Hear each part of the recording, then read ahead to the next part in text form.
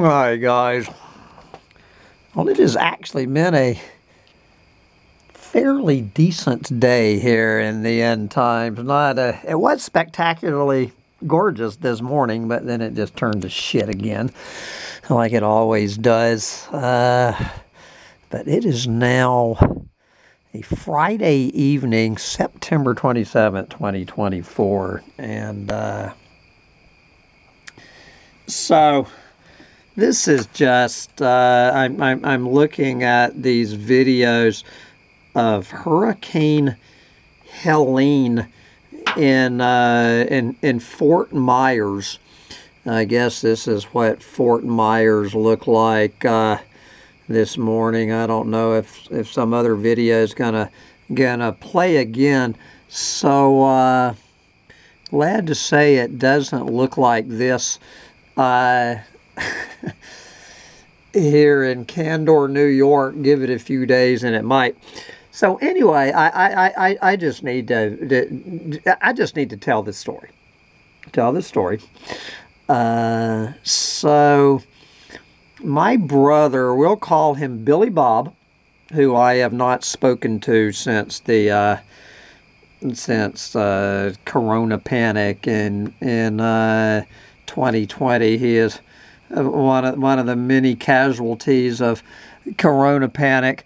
So anyway, my brother is not a clueless moron. Well, I didn't think so. You need to understand, this man, he has a bachelor's degree in political science from Emory University, and a master's in journalism from the University of Minnesota. I think that this man has published 7 books. I think he's published 7 books. Well-known author and photographer, and it mostly from his main working years in Atlanta, Georgia. The guy he's a Trump-tard like Sancho Panza is a pit bull. Okay. My brother is not a Trump-tard. He despises the ground that Donald Trump walks on. What else can I say? Anyway, I'm just trying to set the scene. So anyway, this man, when he retired, just a luck of the draw, he retired in the early 2000s, sold his house in Atlanta at the top of the market right before it crashed, took that money down to Fort Myers at the bottom of the market. The guy would he hit the absolute real estate jackpot on the sell and the buy. So he goes down there in 2009 to Fort Myers, where he was actually born. So he was literally heading back, I guess, to his hometown. And I don't know why I'm seeing the Beatles all of a sudden. So he heads back to his hometown and buys this house in the middle of an obvious floodplain in Fort Myers. So he's down in the historic district of Fort Myers, and he bought a house, I believe, that was built in 1914. So the house was 95 years old. This beautiful historic home in Fort Myers. And I said, Billy Bob, I said, you understand that this house and this entire city is heading underwater. This is Sarasota. Haven't heard from Sandy about her mother. I said, Billy Bob, I said, you understand that that your house is going to be underwater. And he absolutely laughed me off. Hambone, this house has been here for 95 years without 1 inch of water in it. And, you know, I'm already, I guess he was probably 65 when he retired. He probably my age. And he goes, you know, I'm 65 years old. I'm going to be long gone before there's any blah the fuck blah, you know, laughing me off. Okay, doomer. And he moves in the house. In 2009, makes this absolutely beautiful home until, was it 1 or 2 years ago that Hurricane Ian, has it already been 2 years since Ian? I think it was, maybe it was 2 years ago. It was either 1 or 2 years ago. We all know the story. He got completely gobsmacked in that hurricane. I mean, absolutely destroyed his house. 7 feet of water in it. His cars floating down the street. I don't think they ever found the goddamn cars. Completely fucking ruined. I don't know the story since I haven't spoken to him since 2020. I just follow his tales of woe through my sister. So I am quite sure that Billy Bob had not made any preparations through his insurance company. So anyway, the bottom line was, after he collected whatever the little bit he did from whatever insurance policy he did have, he was $70,000. $70,000 fucked. After he had tapped out, after he and my sister-in-law had tapped out. Fortunately, we have a rich sister. And I don't think there's any chance of my sister or my brother hearing this video. So my rich sister, bless her heart, I don't know the details. I don't know if she just gave him $70,000 or loaned him $70,000. I honestly don't know, but anyway, she came up, since no insurance company did, he leans on his rich kid sister. She ponies up $70,000 fucking dollars. And I said, Linda Lou, I said, you understand you're flushing $70,000 down the toilet. I said, this is going to happen again in the next few years. You know, well, what can I... Anyway, what was done was done. None of my fucking business that my sister wants to piss $70,000 down the fucking toilet. And so anyway, he got a little more serious about getting insurance.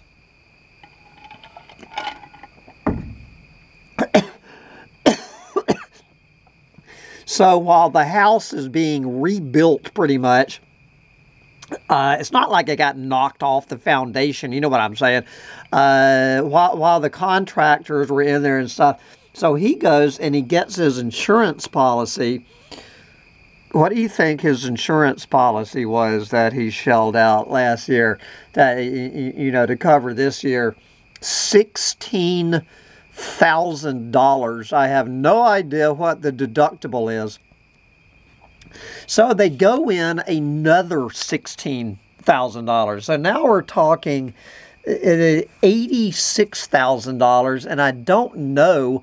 Obviously, before he hit up his kid's sister, no doubt that he and my sister-in-law had already spent thousands more. It wouldn't surprise me if we're well over $100,000 fucking dollars. Call it 100,000, minimally 86,000 fucking dollars. So anyway, so they've been getting the house all, and they, all fixed up, blah, blah, blah. I'm assuming they both had to get new vehicles, that were destroyed, in Ian. All of this shit. They were just settling, just finishing up everything, and climbing back in the saddle, kicking back for their retirement. And guess what the fuck happened last night? I thought this goddamn I thought this goddamn hurricane was supposed to hit the damn panhandle, or wherever it did hit. Now this, as I say, this is Sarasota.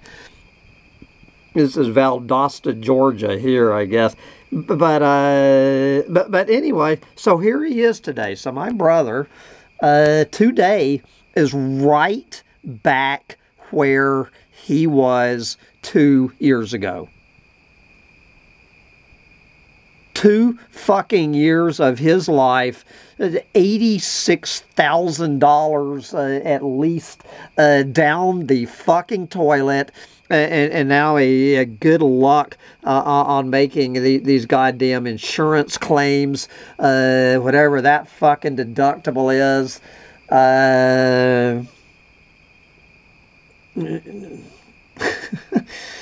Good fucking God.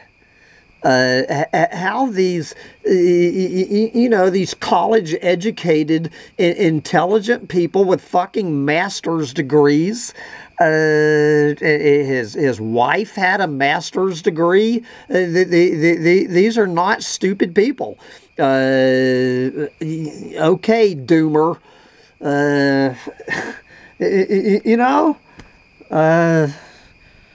We will see if he does. I'm assuming, surely, at this point, that he's just going to say fuck this and cut his losses. But what the fuck? What the fuck is it going to take for people to get the goddamn message? How many people in Fort Myers right now?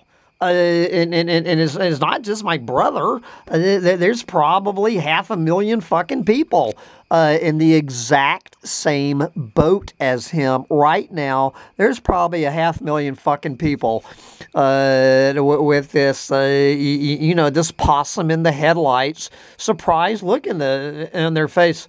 How did this happen again? There's something about a fucking cat jumping on a hot stove twice. So my sister sends me this long email, all of this shit, talking about how my fucking niece is on full freak out and blah, blah, blah, and that they're totally fucked. And my response, well, let's read my response to my dear sweet sister when I heard the news of how my clueless moron brother was going through this a second time. What was my response to her freak out email that I woke up to at noon today?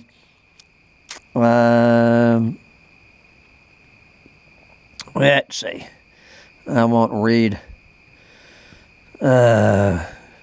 Excuse the gauche tone here, but I have exactly zero sympathy for those two clueless fucking morons. They have exactly nobody but themselves to blame.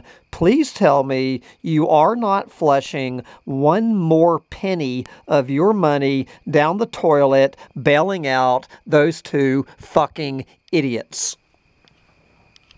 I have no sympathy for my own fucking brother. Zero. I have zero sympathy for my own brother, for any clueless fucking moron in his position today. None whatsoever.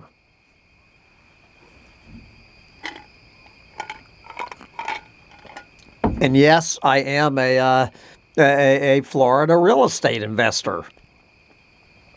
And as far as I can determine, there was absolutely zero damage to any of my real estate holdings because the stuff I own in Florida is like 50 miles inland. Now, will I end up being the clueless moron? I mean, I'm going to sell them, next year. And I probably will not be buying any more real estate in Florida, investing in human stupidity after I sell these places next year, 50 miles inland from the coast. But it'll be interesting to see what the hell these people do who have been completely fucked 2 times in 2 years. It's probably not going to take 2 years. It could happen again in 2 weeks. Anyway, I just had to get that off my chest, and I got to get my yeah, it's time for me to get my Ain't Gonna Happen Again Roundup rant over there on that other channel. Yes, I can see my brother in 2009 looking at me, rolling his eyes. Hammond, it ain't gonna happen in my lifetime. There is no fucking chance that this 95-year-old house that has never had a drop of fucking water in it is gonna flood as long as I'm alive. Ain't gonna happen, Hambone. Famous last words. It's probably a good thing that he and I have stopped speaking to each other because can you imagine the I told you so? And it's going to be fucking hard for me not to send that stupid motherfucker an I told you so email. Will I be able to resist after 3 stiff drinks? We shall see.